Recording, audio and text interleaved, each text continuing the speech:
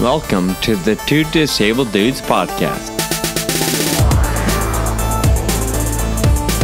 We believe life is about how we react.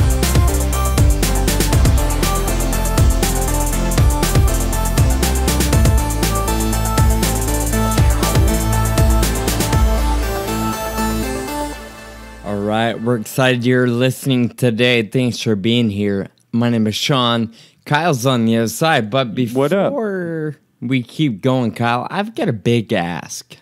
Yeah, let's hear it. Listeners. You know, actually, it's really not that big, but it kind of is, I guess, at the same time. You know, we have it in our outro and our intro, and we ask people every now and then, but one of the things that really is helping us grow and helping us stay or remain in the world of podcasting and having an impact on so many people around the globe is our ratings on iTunes and formats similar. So whether you're using Stitcher or Google Play or maybe the new Pandora, or not new, but for us it's new, we would really appreciate it if you would take a moment, give us some 5 stars or 4 or whatever you think is fair, and maybe take a minute and just say how much you love us. We really appreciate that. And that goes away. So I wanted to throw it out there just to ask you all, or you, the listener, to show us some love on those formats. Kyle, what's going on with you today? Well, so we have an awesome interview for the listeners coming up, but I wanted to share the latest saga about my car keys. Uh-oh. Yeah, so I got back from a trip and putting all my stuff away. Everything's all disorganized, and I'm trying to do laundry and all this stuff, and then I go to work the next day, and I wait till the last minute, and I'm like, all right, I really got to get to work on time today. That would make me feel good, right? Because I just got back from a trip, so I go to look for my keys like 5 minutes before I have to leave, and I'm like, oh crap, I can't find my keys. So I'm looking all over my apartment, like trying to think, like, what pants did I wear? I check all my pants and like look at all the regular spots, and I'm like, oh shoot, I can't find them. I'm like, all right, I am already late to work, but I don't want to be super late. So I freaking call an Uber, and I go to work in an Uber. Because you're committed to being on time, or the closest to on time as possible. Yeah, exactly. Okay. So first time I ever took an Uber to work, and I asked the driver, I'm like, have you ever given a ride to somebody who can't find their keys just to work? And he's like, no, never. I'm like, all right, today's a first for you. So I go to work. Somebody gives me a ride home, so that was nice. That saved me $10. And Paul, who you know, my friend Paul, comes over and he's helping me with a few things in my apartment. And I was telling him about the keys and all this stuff, and he's just like rolling his eyes at me and stuff. And I'm like looking around still, right? Because I need to find my keys to get to work tomorrow, the next day. And I look on the seat at my kitchen table where I always put my keys. I always put them there. And they're sitting right there. They were like just barely obscured by the back of the seat. But anyway, so... And you missed them the day before. Oh, yeah, they were always there. Yeah. They were always just sitting there. Unless the key fairy or something like came by and like dropped them down. But yeah. Oh, my gosh. So anyway... That is the latest saga, because you do have some serious drama when it comes to your keys. I'm glad you found key them. Hook. Yeah.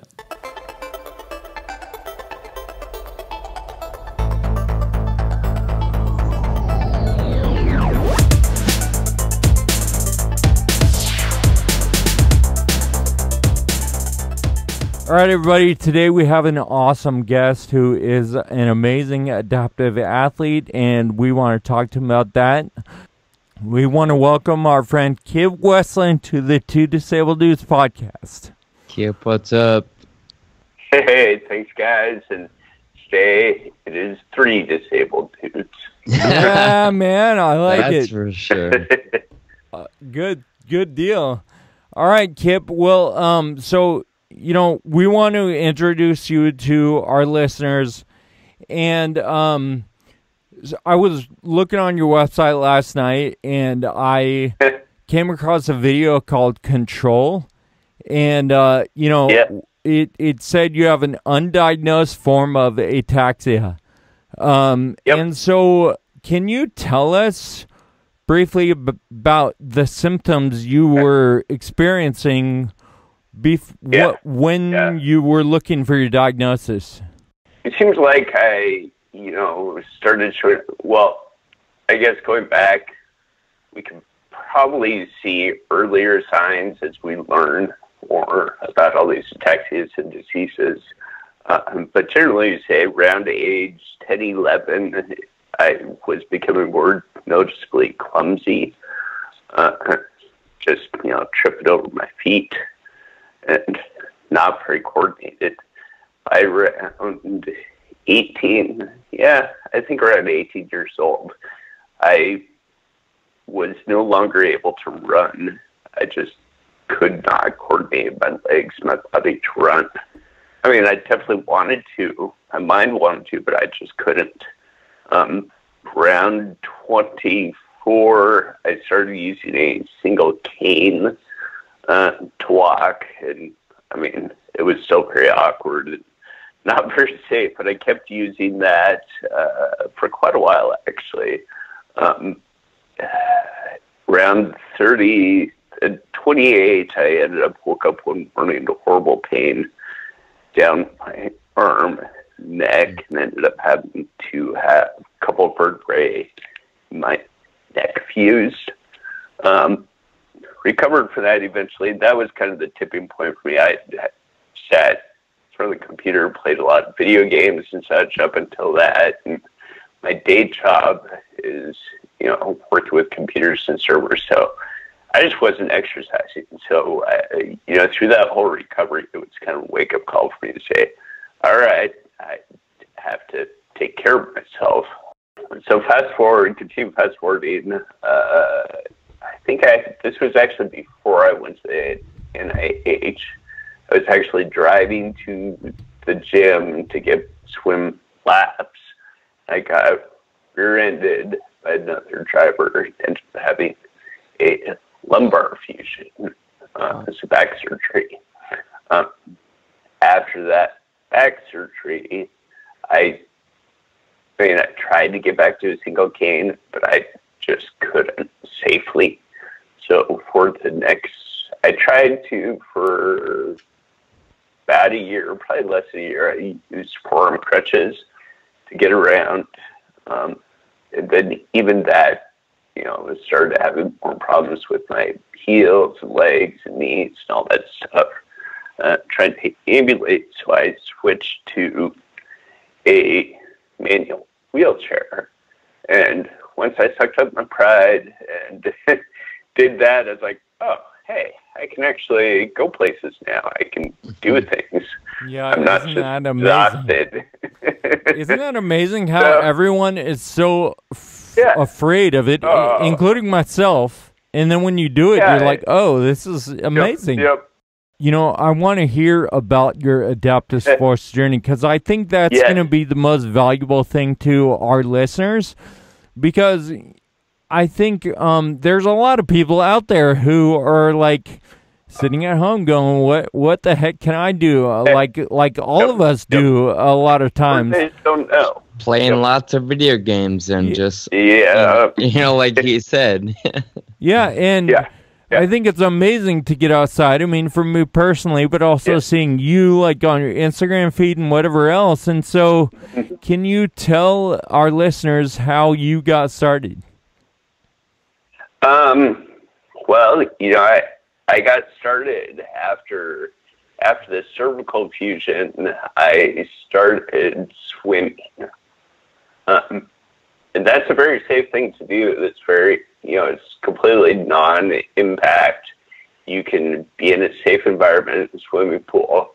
And, I started as a combination of trying to walk laps and starting to swim laps, and it was easier for me to jump into just because I've had a history of swimming since, diapers.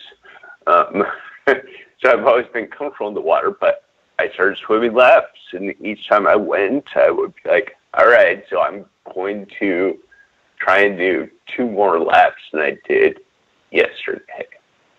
And pretty soon I was swimming a mile and then some, and then a couple miles.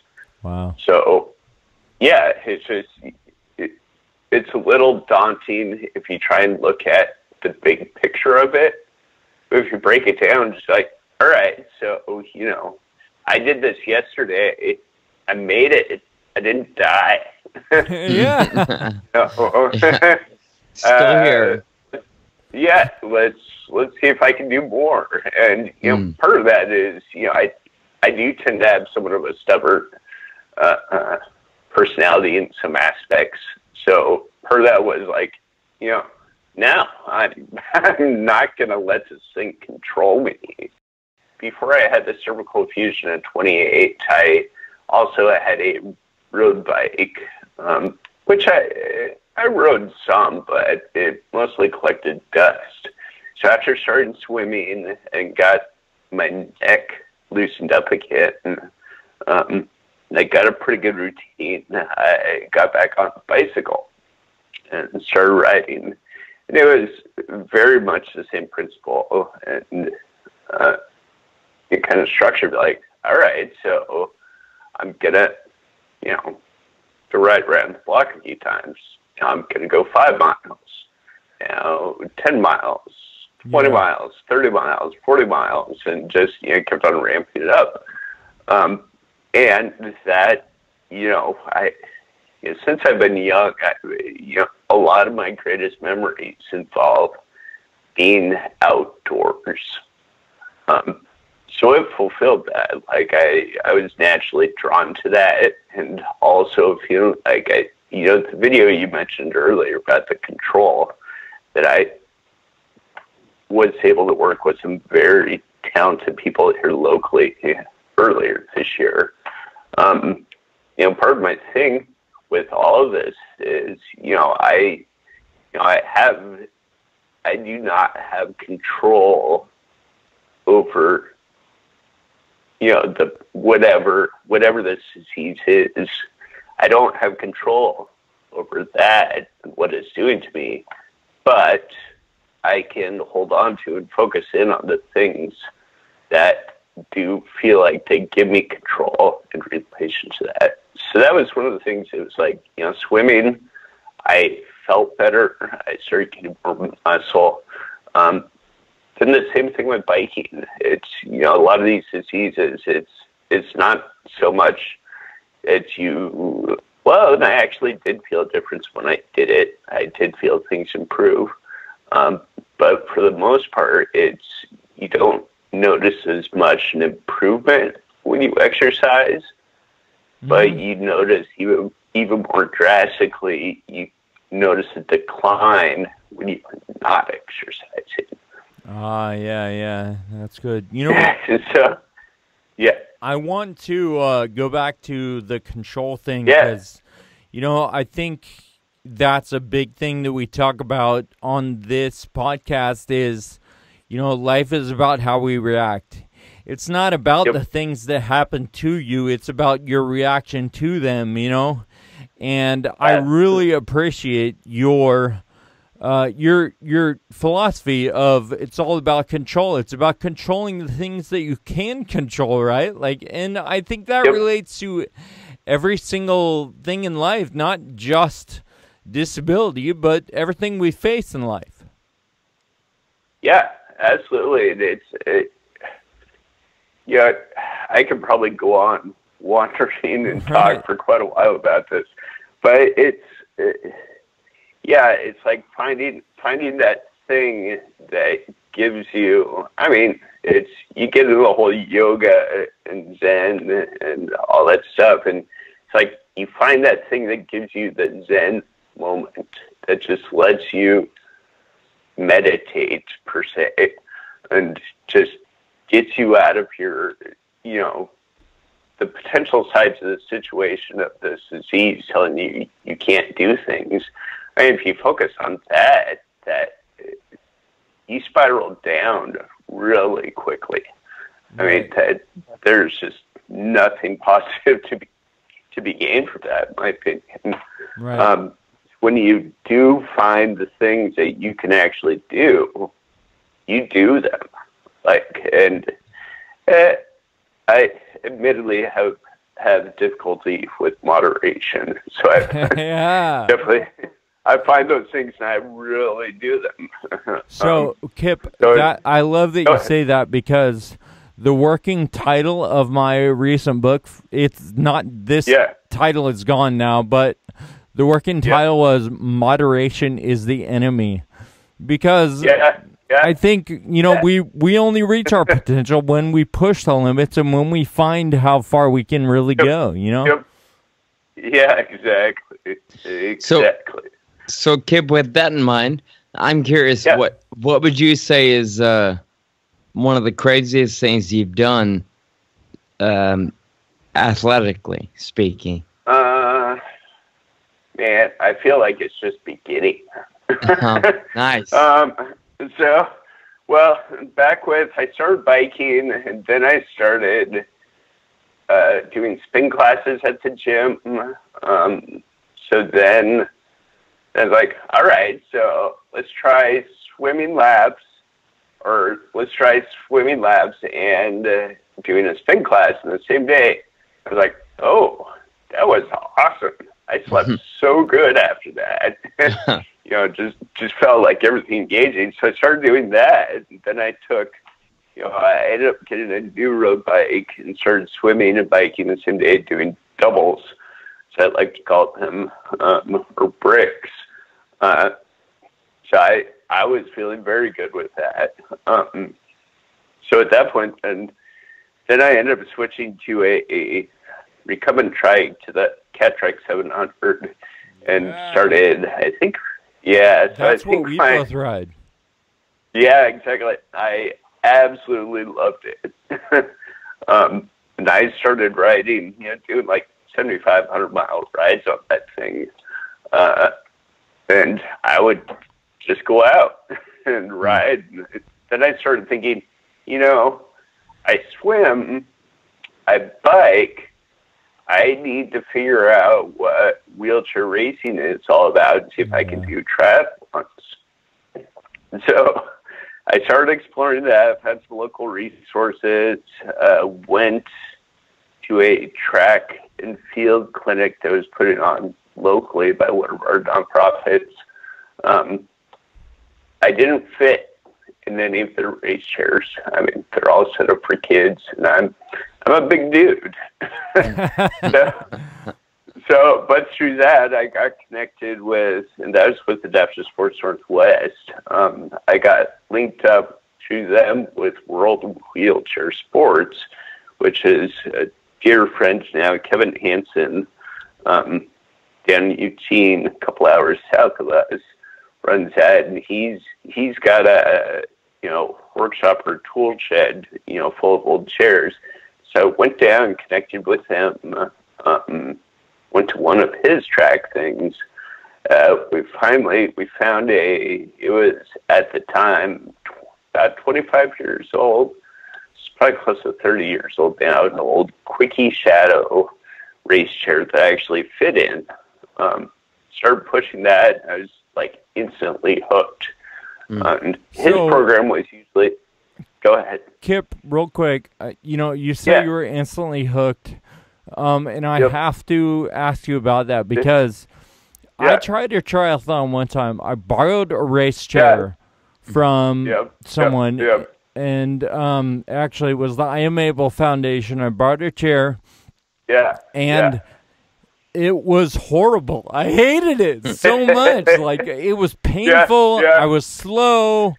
And I was like, why don't I just get back on my trike? Because I can actually do that, And so what do you have to say? Why do you love it so much? Because I disagree. and I think exactly what you said. I think it's a very, responses to it are very polarized. You either love it or you hate it. Yeah. And it just worked for me. Awesome. Yeah, I want to go back to that video, that control video. In the video, you put your finger to your nose, and your finger is like flailing around like crazy, right? And it's it's an uncontrolled motion. Yeah. And you say when you get on your race chair, that goes away, and you can just like forget about ataxia basically for however long you're on there and just get after it, right? How does that work? How does that feel? It feels liberating.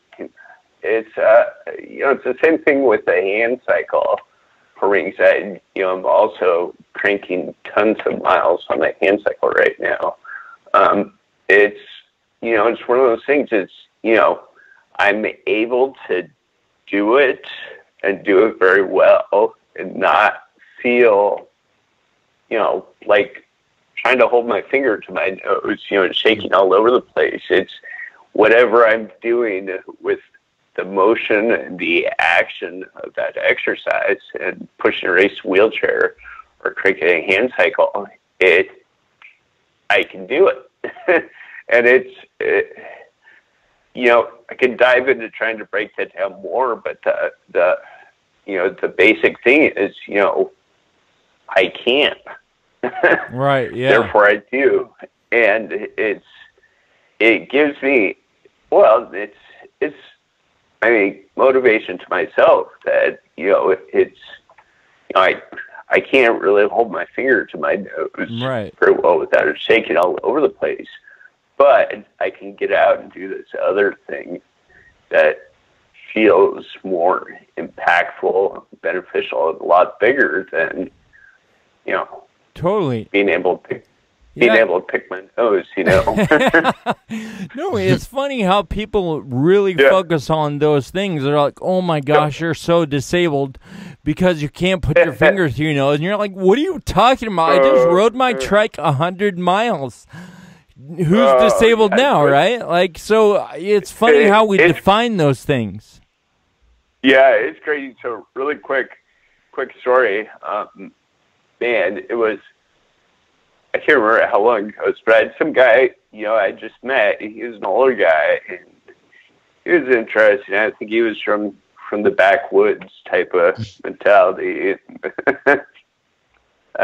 He just didn't know. He didn't know. So he's like, oh, so here's a wheelchair. So what do you do?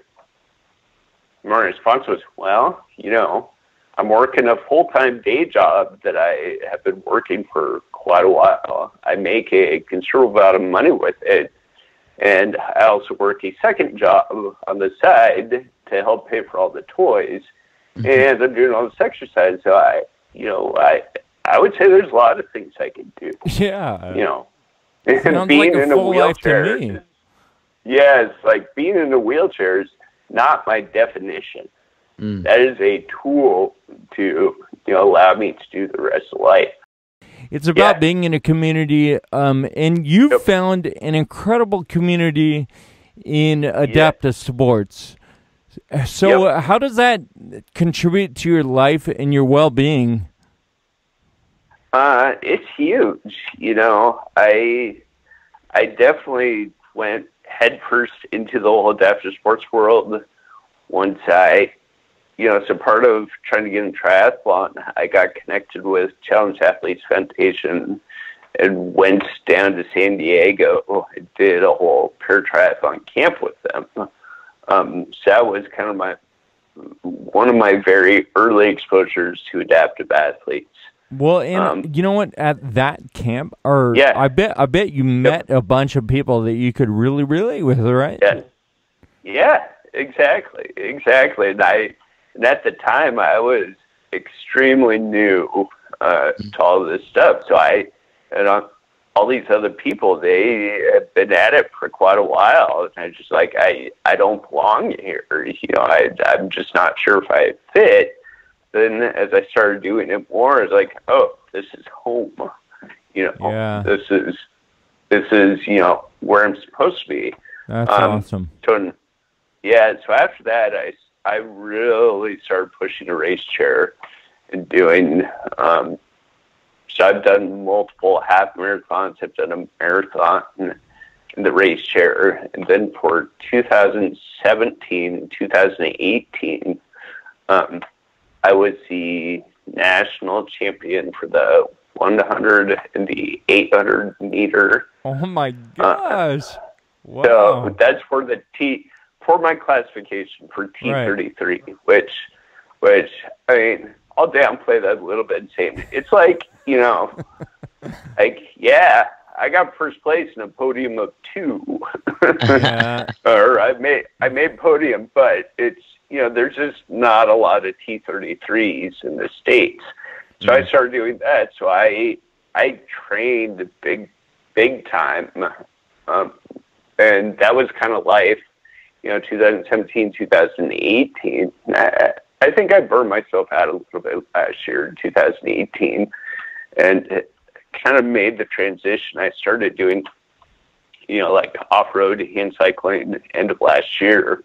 Yeah. And after being so like over the top regimented and training, I, started doing that. I was just like, this is just fun. Yeah, man. I need to do this. And plus, like, I'm turning over 40 here pretty soon. And like in the track competition, I'm out there competing with, 15 to 25-year-olds. Yeah. Hey, join the club, man. Like, me and Sean are almost the same age. Yep. Yeah. And you should be just proud that you're out there. And it's amazing to me that people in similar positions, and I don't want to say disabilities, but lack of independent abilities. Mm-hmm. I feel like we sometimes move more than like people with full capability. Yeah. Exactly. There's something to be proud of there, no matter what you're up against. Kipp, I'm going to ask you, throughout the entire conversation, you've mentioned Disabled Sports and Challenged Athletes Foundation and a bunch of local groups in Oregon.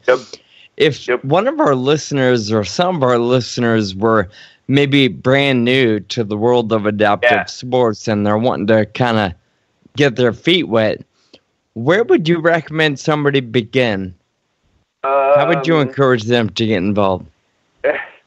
Find one of these organizations closest to you, and you can even just start doing a Google search for like adaptive sports and just see what's local.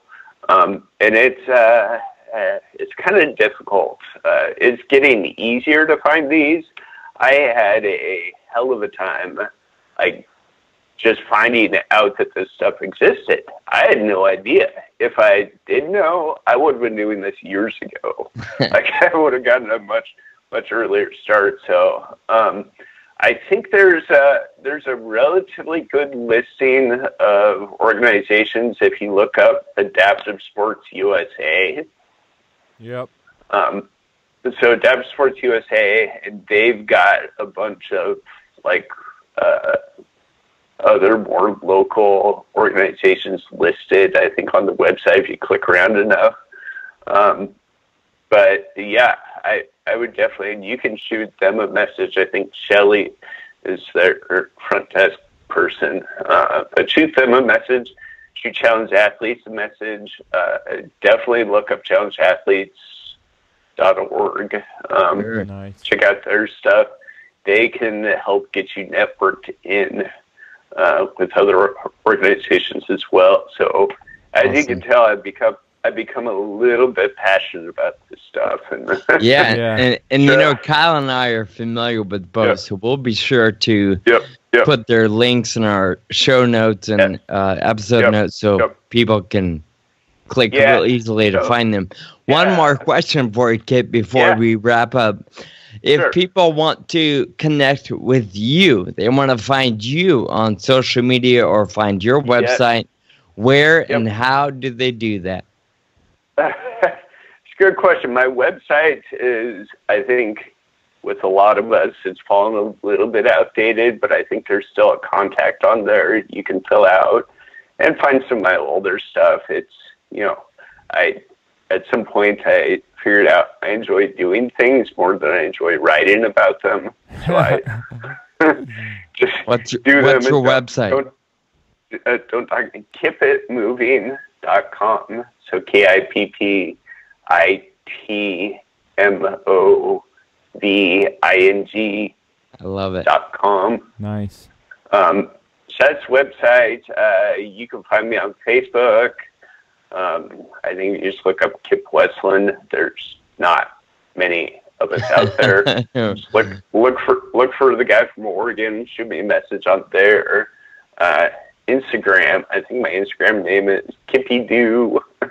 Yeah. I follow your Instagram and I love all the stuff. A lot of it is hilarious and a lot of it is informational too. So well done. Yeah. Well, thank you. And that's my thing. You can't take yourself too seriously. Well, Kipp, it has been an incredible encouragement, not only to us, but hopefully to all our listeners too. So thank you for sharing your story, and thank you for just getting up and getting after it every day. You're incredible. Thanks so much, man. Yeah, and thanks for having me. Thank you for listening to the Two Disabled Dudes podcast. Find us online at twodisableddudes.com and please subscribe on the iTunes. Connect with us on Facebook, Twitter, and Instagram. And special thanks to our audio producer, Jake Tompkins. Until next time, keep living with urgency.